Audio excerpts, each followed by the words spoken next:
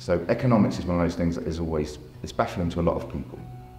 Yes. And in your book, you talk about economics and where it comes from, what it means.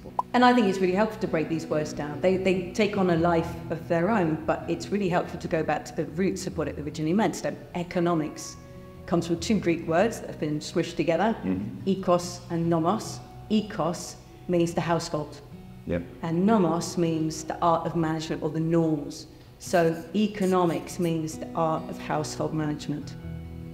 And you can take that from the level of an individual estate. In fact, the first author, Xenophon, wrote this pamphlet in ancient Greece about the Economist, and it was the art of the household management. How do you manage your estate? How do you manage your slaves? And do you allow your wife to run the accounts? And how do you manage your grain reserves and your wine and your cloth? Later in his life, Xenophon took it to the level of the city-state. It was Adam Smith who took it to the level of nation-state. Thousands of years later, why does one nation as a household thrive while others are staggered? And now it's our turn to take it from this nation-state to the planetary household. So we can think of economics at all these different scales.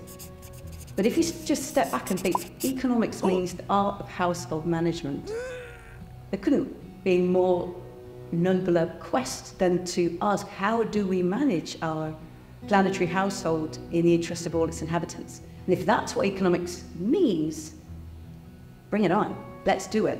But it's not what it's meant in the past. What's quite nice about that verbal metaphor is that it domesticates a global problem. Yeah, as long as we don't overextend that metaphor. Margaret Thatcher famously overextended that metaphor. Said, well, households should live in their means, therefore nations should live in their means. Well, there's real differences. Individual households don't have a national bank that they can go to and create money when they need it, whereas a nation does. And so there's, as we all know, there's real dangers to overextending a metaphor. Our household, the global household at the moment, what isn't working in the sort of 21st century? It's not going well. Let's just think about how the 21st century began, with repeated crises. We've had financial meltdown in 2008, massive hit on millions of people's livelihoods, their homes. We live in an era of climate and ecological breakdown, and that's the overriding crisis of our times. That's given rise to protest and actually a rising crackdown on protesters. And then we just had 2 years of COVID lockdown.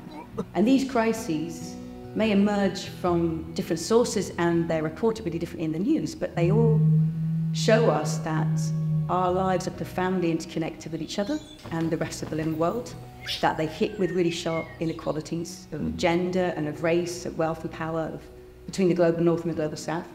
But they all arise from systems that are based upon endless expansion. So if you have a financial system that aims to endlessly expand, it will kick off a subprime mortgage market and the bubble will burst. If you have humanity endlessly expanding our use of fossil fuels and as resources, we will induce climate and ecological breakdown.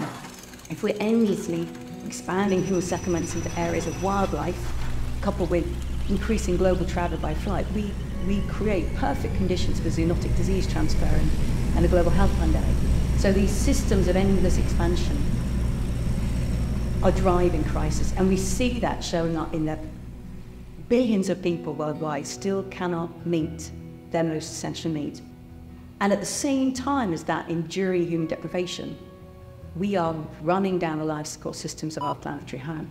That management, household, we are destroying the stability of the climate.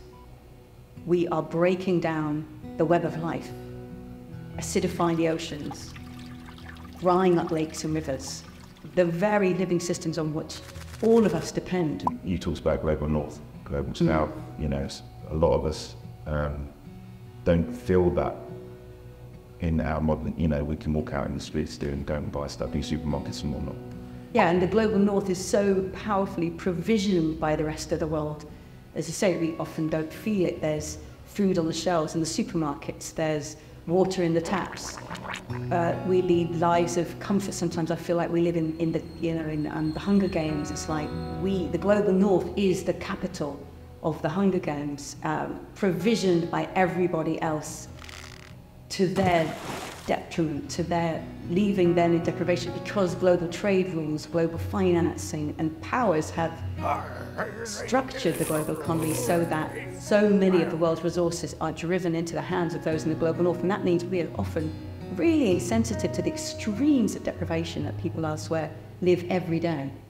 I mean, the crash was a perfect time to actually say, shouldn't we rebuild now, based on that system not working? Although sometimes in the midst of a crisis, you have to rescue something or save, because individuals' lives and families and households and jobs are so at risk. So there's always that moment, is it possible to completely rebuild in a crisis, but or let's protect what we need to protect now, and then coming out of it, let's rebuild. But instead of coming out of it, rebuilding, it almost like just restored what was there. And that reminds me of the Great Fire of London, when it burnt down. Had the opportunity, I think Sir Christopher Wren, he designed London like Paris. It got constructed back on the exact same markings as before, instead of being a clear, like, hey, we can build a new city but these that won't burn down. Right, but moments of crisis, as Naomi Klein brilliantly wrote about in her book, The Shock Doctrine, crisis is an opportunity for new ideas to come in, but which new ideas will come in? Crises can be an opportunity for renewal and reinventing, but they can also be an opportunity for entrenching existing power. So that's the importance of having powerful ideas that are lying around that actually are ready to be brought in to transform in a positive way the systems that we've inherited, rather than entrenching the old. Not that many people feel confident with economic equations, and there's a real danger that because economics gets performed so much in maths, that many people say, oh, that's too complex for me, that's too hard for me, I can't do that, I'm not a mathematician. But everybody should be able to manage their own household, right? So if we reframe the verbal framing of economics as going back to the core, the source, which is household management. Yeah, we're all part of this planetary household. We are so interconnected with the lives on the other side of the planet, and even though it's painful to realise, the way we are living here, the way we travel and heat our homes and consume and buy things and throw things away, that is having impacts on people worldwide, and that's painful. It's much easier to turn away from and ignore. But if we look at the planetary scale, we can't ignore it, we have to see it.